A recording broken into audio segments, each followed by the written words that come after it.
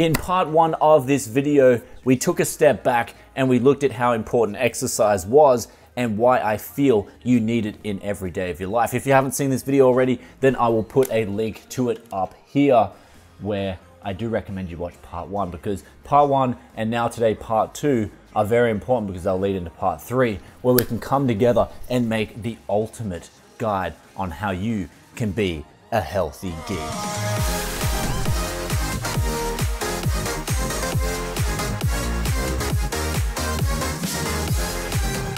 So before we get on with my diet and what I eat every day, it's important to note that there are some correlations that have been happening over the last 100 years at the very least, and they are correlations that are heading towards us not living a healthy life. The first one being sugar. In the 1700s, the average daily intake was under 5 grams. Fast forward now, post-2000 era, we are intaking on average over 270 grams of sugar per day.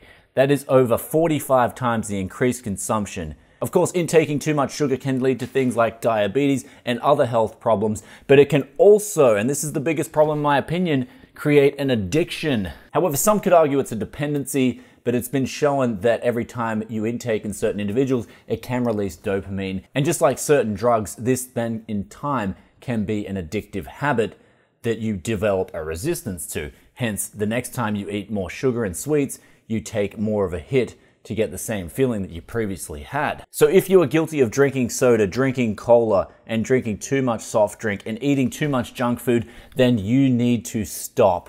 Things like syrups as well, they are packed with sugar. And not only that, they're packed with the next cardinal sin, and that is trans fats. Trans fats are essentially hydrogenated oil that's then hardened, and in turn it's harder for your body to digest this. And it's packed in a lot of foods. It was notorious for being packed in previous fast food outlets. However, they have since changed their tune and are now putting in more healthier options, which is good to a point. But of course, eating deep fried food is not always a good option. It will load your body with a lot of other malnutrition food.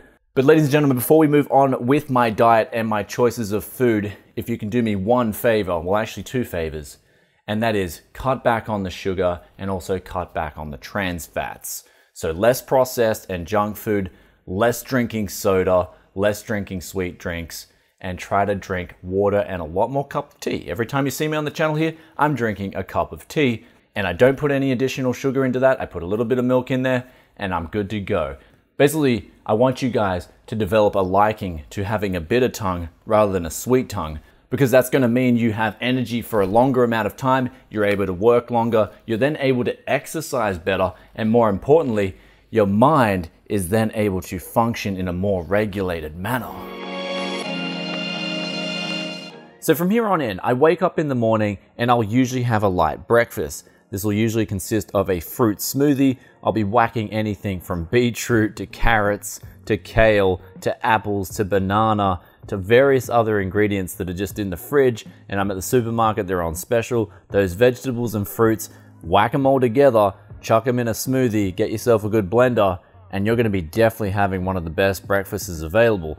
Now, another thing at breakfast, sometimes I like to drink coffee, especially if I've got a big workload on. So if I do drink coffee, I'll always only drink it in the morning, because for me personally, after lunchtime, I find it does affect my sleep. Sometimes it can get to the stage where if I take it too late in the day, it'll have my heart just beating when I'm trying to go to sleep. So for breakfast, try to eat a light meal in my opinion. Fruit or veg is the best option. Of course, if you're in a hurry, you may just want to grab something quick.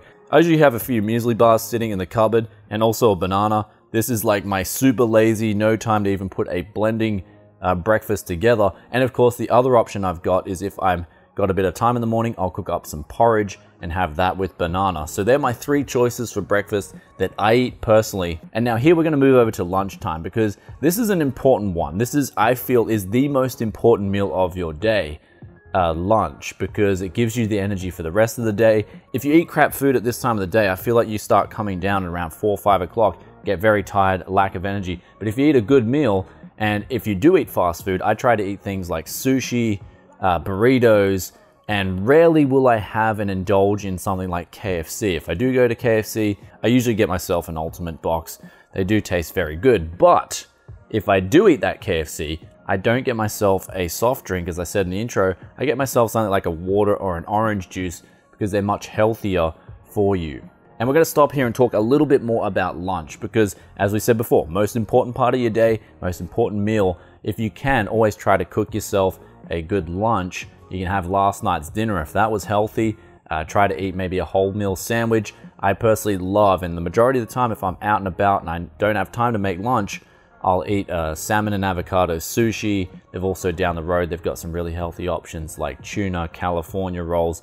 These are all good, but if I have a bit of time, I will make myself a sandwich with a bit of ham, lettuce, and hummus dip on there. Sometimes even going as far to cook myself up a chicken stir fry or a chicken schnitzel and salad. Same meals that I'd have for dinner, but they're packed with healthy ingredients. They're not gonna weigh me down, and they're not gonna be too heavy. However, before we move on to dinner, I would not recommend eating something for lunch like a pizza. This will really weigh you down, leave you so thirsty for water, high salt intake, all that stuff that you don't need to get the rest of the day productive.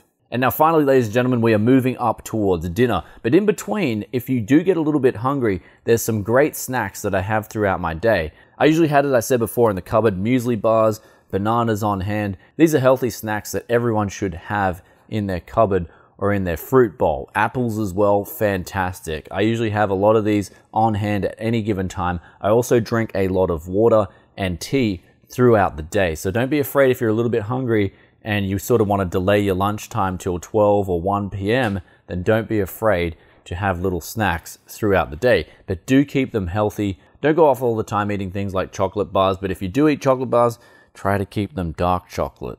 And here we are now at the final meal of the day. This is dinner time. You're getting hungry, you've most likely gone to the gym, and now if you do go to the gym, I usually like to go at least the evening or sometimes even really late at night, like 1 a.m.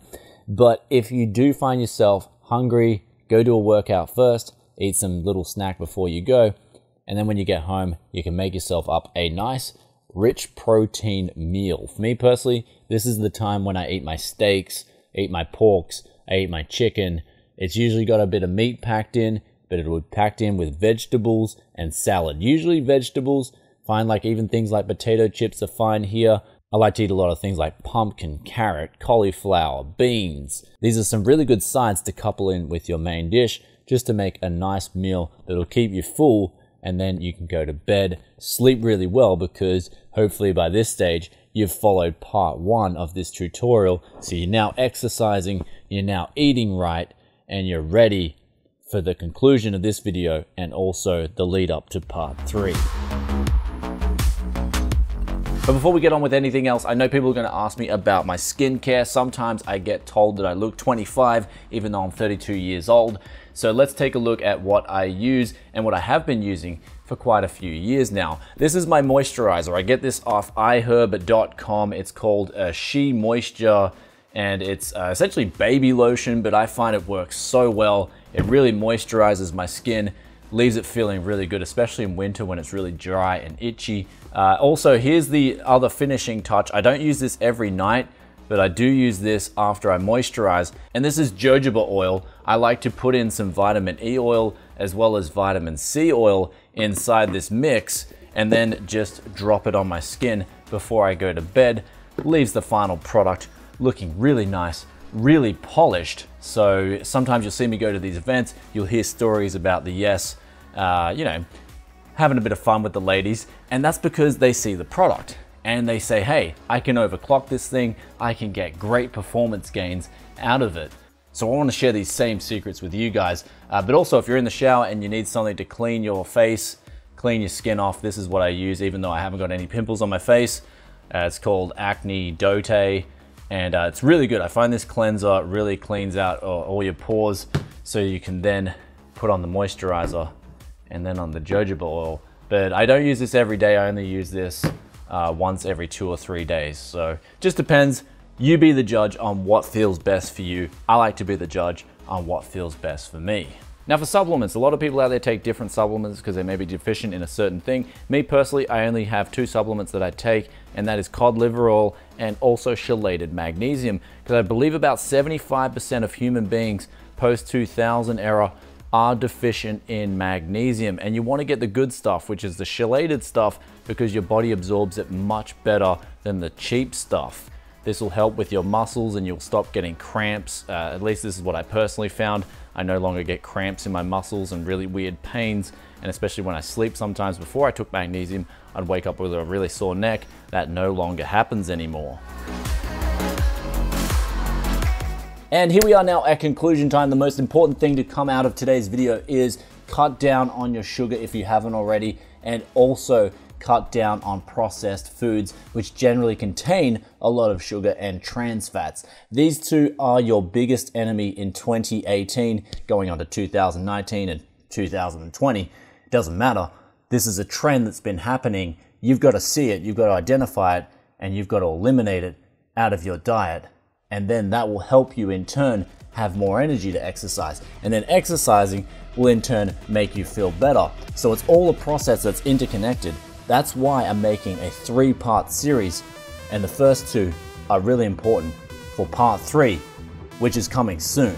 Hope you guys have enjoyed today's video. If you did, then be sure to hit that like button. If you have any questions or comments, then be sure to drop a comment in the comment section below, and I'll try and get back to you as soon as I can. And don't forget to smash that like button, and I'll catch you in another tech video very soon. Peace out for now. Bye.